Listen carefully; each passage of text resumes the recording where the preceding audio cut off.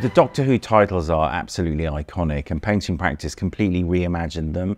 So we've taken the vortex and given it a whole new 21st century spin. Dan May at Painting Practice, he worked with Russell T Davies to design the whole look of the sequence. Everything was based around Hubble Space Telescope.